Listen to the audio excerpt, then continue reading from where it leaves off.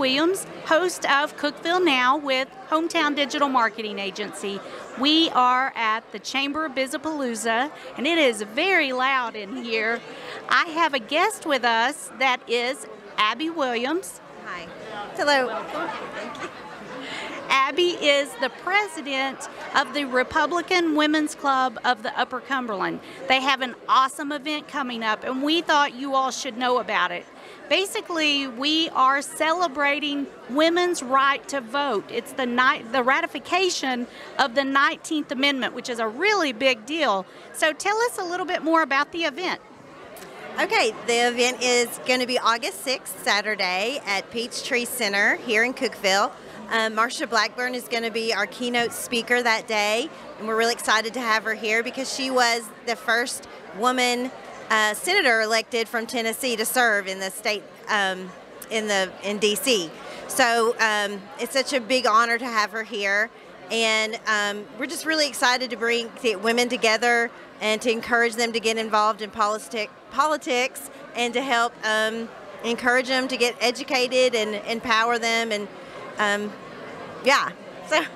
Well, you are wearing a beautiful white dress, and this is the Yellow Rose Affair. So basically you have a dress attire that is women wearing white and men wearing smart casual. So basically think of it as like a Sunday brunch. So you get to dress up and have tea trays and tea, and it's $25 a ticket.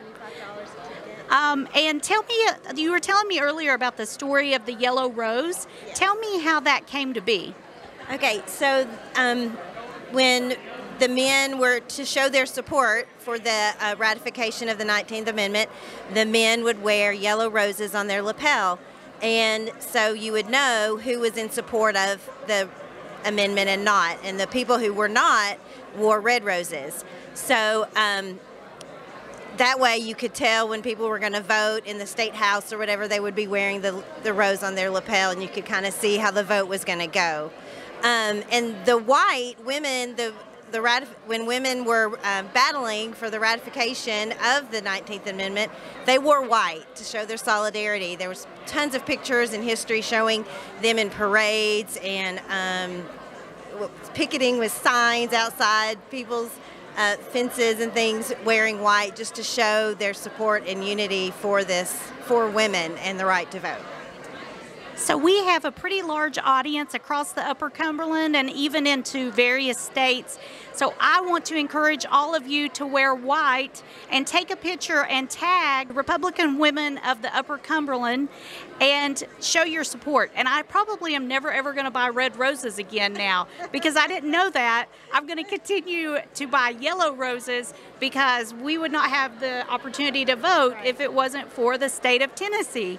And I have heard Marsha Blackburn speak a couple of times. She is an excellent, excellent speaker. If you have not heard her speak, you need to come to this event. It's right down the road from where we are right now on Walnut at Peachtree Center.